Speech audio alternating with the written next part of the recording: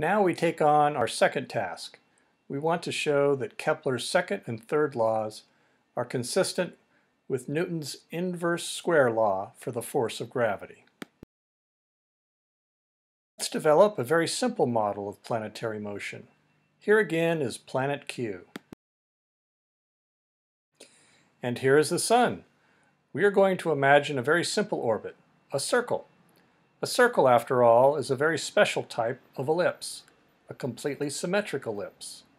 We call this diagram, by the way, a position diagram because it shows every possible position of planet Q in its orbit. Let's make the Sun a bit smaller, and let's notice that the displacement vector r represents the radius of the circle. Of course, because we're dealing with a circle, radius r is a constant. And we can describe the position of planet Q in terms of an angle, which we will call the angle of azimuth. So let's call the position here 0 degrees, which represents the position of planet Q at time equals 0. At some later point in time, of course, planet Q might be, for example, at 45 degrees azimuth. Let's divide the circular orbit into 8 equal wedges or segments. From now on, whenever I divide an orbit into 8 wedges, keep in mind that I could divide it into a much larger number of wedges, and the reasoning would be the same. It's just that for now, 8 is a much easier number to work with. Let's call the length of the arc for each segment S.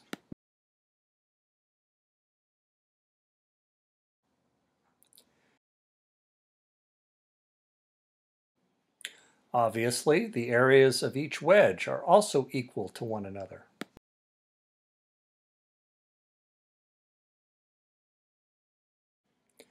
And because the areas are all equal, the times needed to sweep out each wedge are also all equal, delta t, according to Kepler's second law, which Newton proved.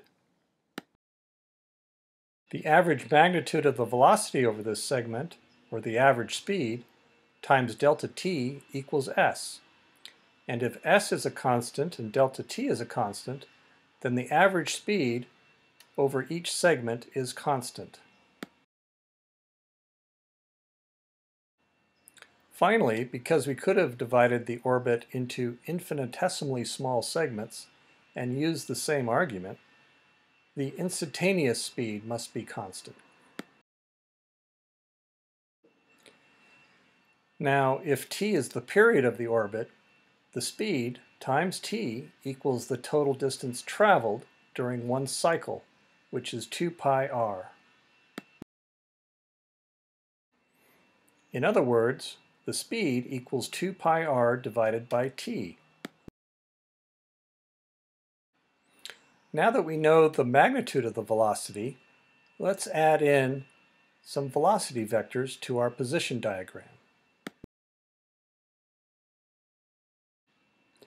I should label each of these with a different subscript, but I'm not going to because I got lazy. By the way, the motion around a circle is always at right angles to the radius. Otherwise, the radius would not be constant and we wouldn't have a circle.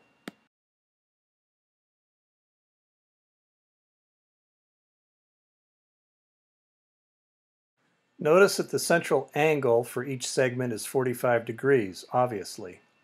And because the velocity vectors are always at right angles to the radius at that point, each vector in sequence is rotated 45 degrees to the previous one. Let me pause to remind you that we also can put in place here 8 delta v vectors, always pointing toward the Sun, of course. We will come back to these later. Anyway, now we have a sample consisting of 8 velocity vectors in physical space. Let's take them out of physical space and put them in velocity space. Velocity space is a space where you can move vectors around at will, as long as you don't change their direction or magnitude. In velocity space, time exists if you want it to. So here we see that there is a sequence to the vectors. They transform into one another after a period of time which we decided to call delta t. As I said, we can move the vectors around as long as we follow the rules. And by moving them around, we can study their relationships better. For example, let's move this vector here, like so.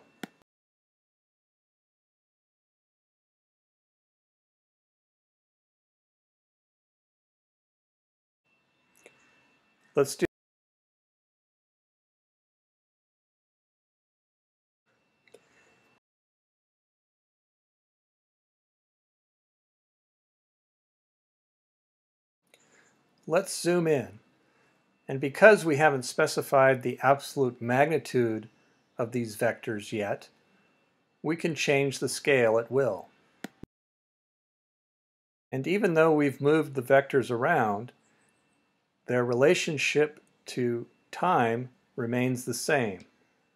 Each vector continues to transform into the next one in sequence in a period we call delta t.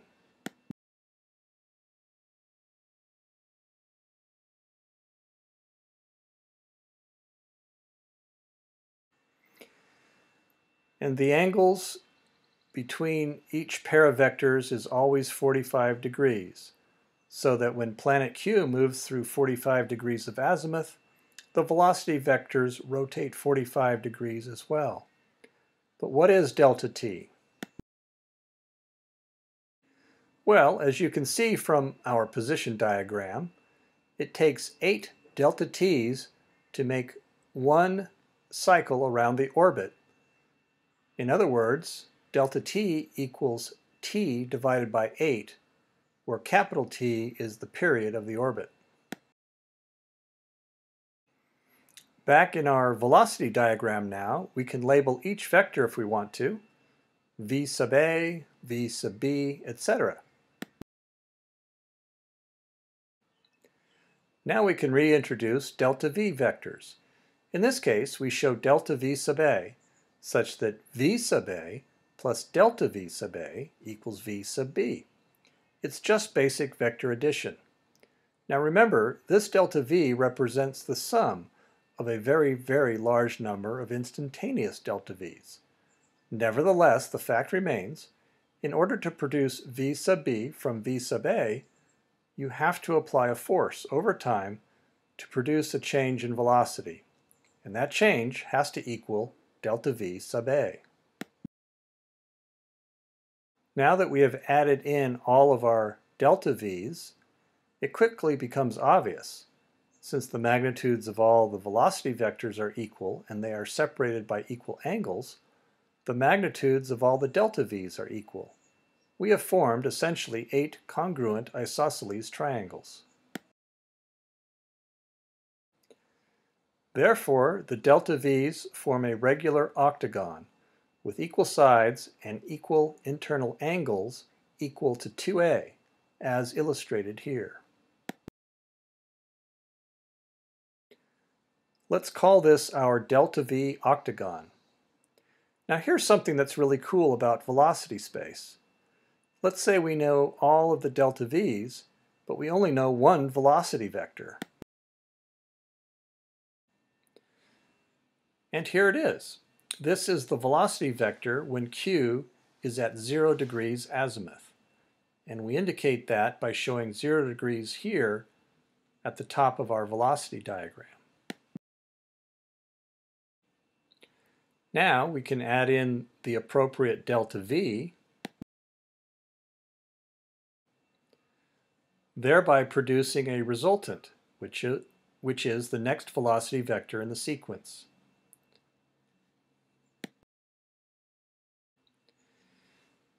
And we proceed by repeating the process, like so.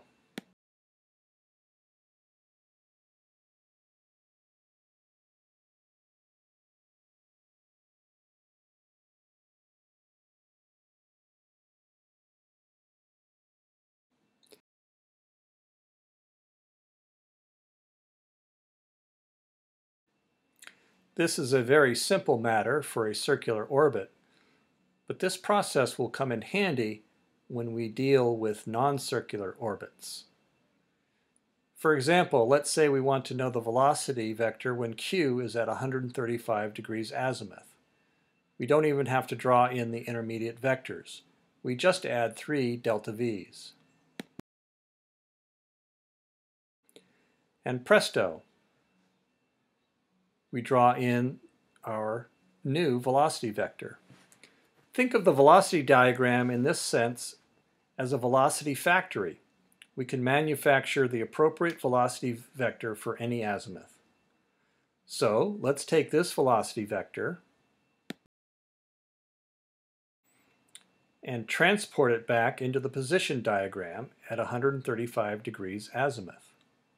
We keep the magnitude and the direction the same as we transfer from one diagram to the other.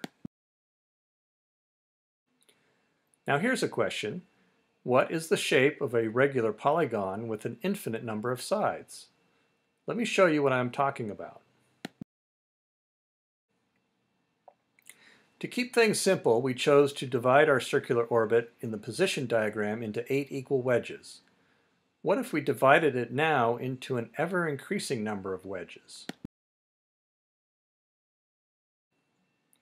We would have a really big number of wedges. Let's not say an infinite number, but let's say a googol, which for practical purposes works just fine. And so we could draw in a googol of velocity vectors. I'm only showing a small sample here, our 8 familiar velocity vectors, or else things would get just too crowded. But you can use your imagination.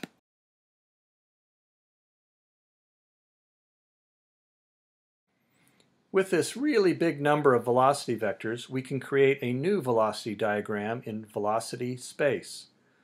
You can see that the heads of these vectors essentially form a circle of radius v, and the circumference of that circle is 2 pi v. In between the heads of every pair of adjacent velocity vectors, we can imagine a googol of delta v's. In addition, when we consider that each velocity vector in sequence is the sum of the previous velocity vector plus a delta v, we can imagine each subsequent velocity vector appearing in time over an interval equal to delta t. Now, because our delta v's and delta t's have gotten so small, let's give them a new name. To use the terminology of calculus, delta v is now dv and delta t is now dt. I am making the dv's red just so it's easier to see them. And if we have a googol of dv's, for practical purposes, we have an infinite number. Again, I ask, what is the shape of a regular polygon with an infinite number of sides? A circle. And we will call our circle the dv circle.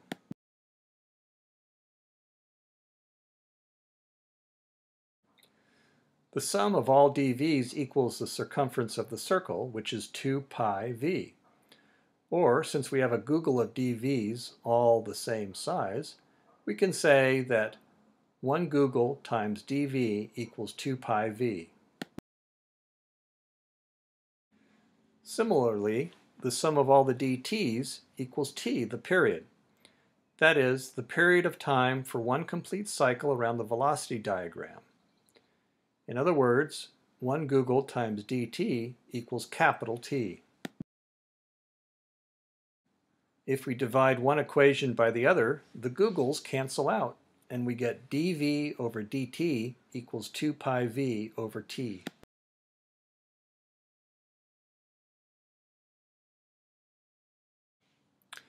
You recall that we found a similar looking equation earlier for our position diagram.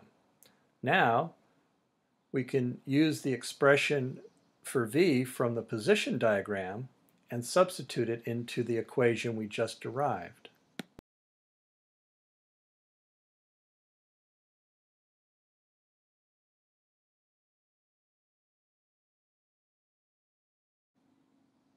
And when we simplify it, we get this expression.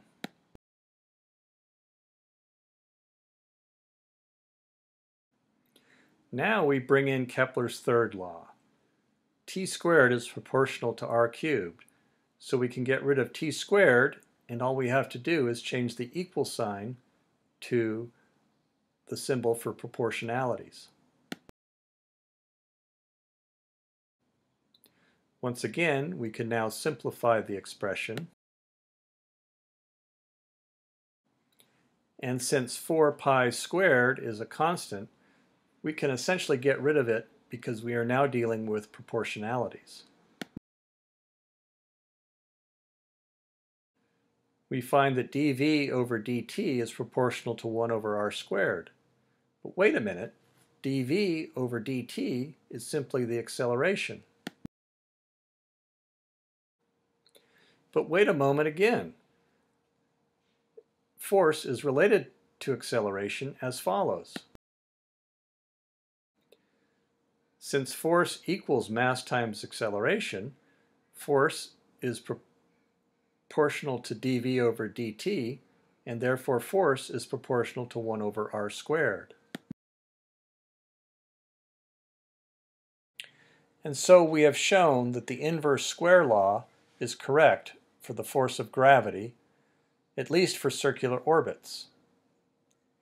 We will assume it's also correct for orbits of any shape. And if it leads us to correct answers, we can assume that this inverse square law applies in all cases. Let's put our position diagram and velocity diagram side by side, just to review what we have been doing. Notice that we have kept the directions of the velocity vectors and the delta v vectors the same in each diagram. Their magnitudes are also intended to be the same, although the scale in each diagram is arbitrary.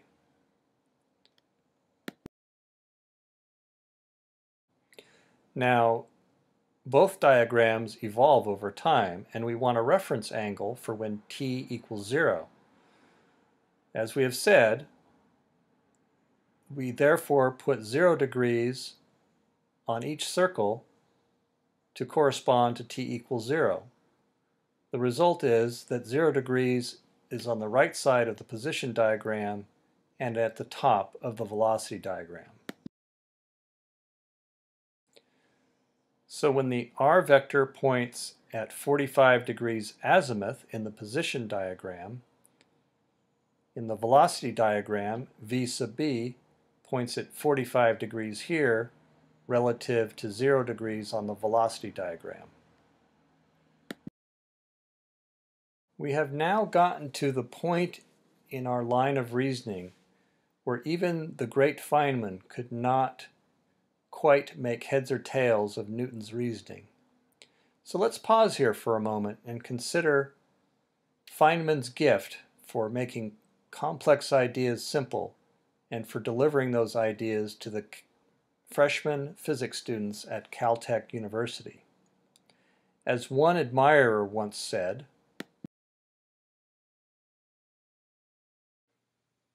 when Caltech invited him to take over the introductory course in physics in 1961, they took an enormous chance on a theoretical physicist with no particular interest in students. What resulted, however, was nothing short of magic. His lectures went on to become a cultural classic, blending remarkably articulate explanations of science with poignant meditations on life's most profound questions. And they were eventually collected in the Feynman Lectures on Physics, which you can find in your local library. It is worth noting also that Richard Feynman had a quirky and mischievous sense of humor. He recounts many amusing anecdotes from his life in his book, Surely You're Joking, Mr. Feynman. For example, during his time working on the Manhattan Project, he enjoyed putting his safe-cracking skills to devious use, to the consternation of his fellow physicists, who had been instructed to keep all of their notes and other documents in their own private office safe each night. Imagine their irritation when they found, one morning or another, that someone had broken into their safe in the middle of the night and had left perhaps a half-eaten sandwich or some other little souvenir.